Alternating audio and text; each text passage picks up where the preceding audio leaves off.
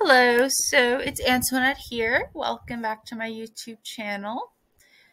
I wanted to touch base on my experiences with virtual reality.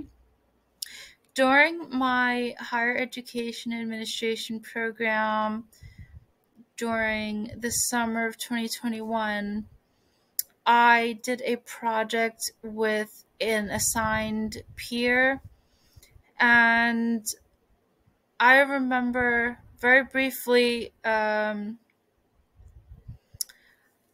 just knowing that virtual reality was useful not only in video games but also in the education sector and field. And I did not plan this video. I'm going on a limb here, so I'll do this quickly. But I remember that, hold on, let me see. I remember that I did a project with virtual reality.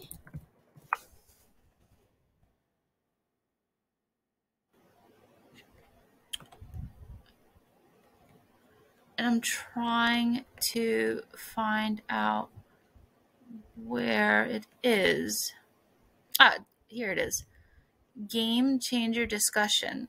So me and a peer had to collaborate, and she did peer article review number 1, and I did peer review article number 2, which was Construct 3D, a virtual reality application for mathematics and geometry education. And this work was inspired by my PS4 playing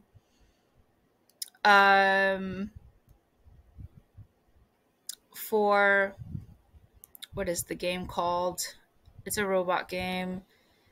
I cannot believe I can't remember right now. It's not MIP.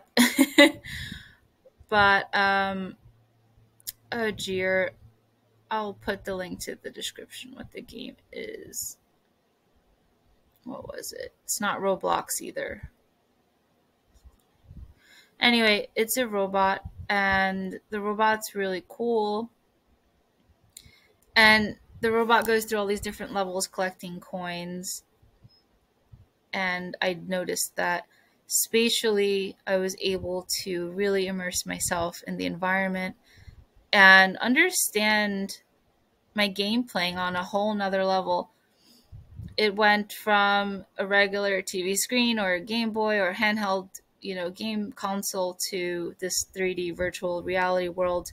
So I decided to translate that passion that I have for video game playing into my educational studies. And I started off using a QR code in my master's program. And literally after I did that, I noticed, I know QR codes was a thing. Bonus points if we can remember what QR stands for.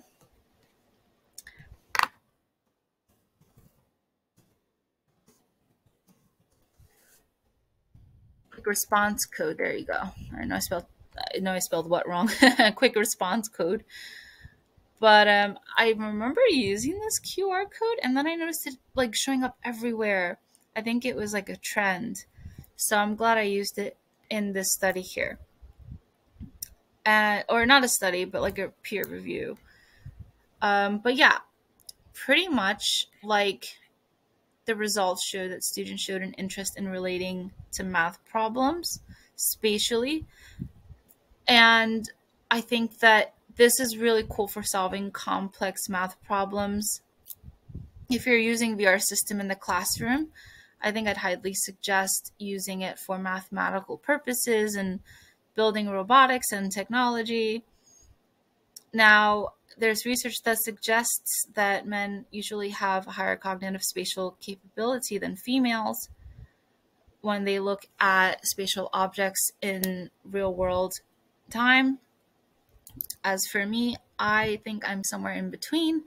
I can notice objects. I'm very spatially aware of objects in my environment, and how they rotate mentally.